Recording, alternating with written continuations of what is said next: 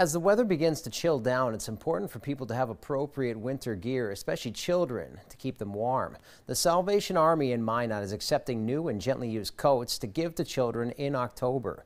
People can donate infant to adult sizes of coats, gloves, hats, and other winter clothing items. The Coats for Kids campaign runs through the beginning of October. The items will be given out on October 8th. Parents can sign up their children by reaching out to the Minot Salvation Army. It's always been a wonderful program, good source of helping the community, help kids that just need some help for the winter season, you know, because as we all know, Minot is a cold area. Woodard says while he's thankful for the gently used items that they do get, he does stress that new winter items are also needed.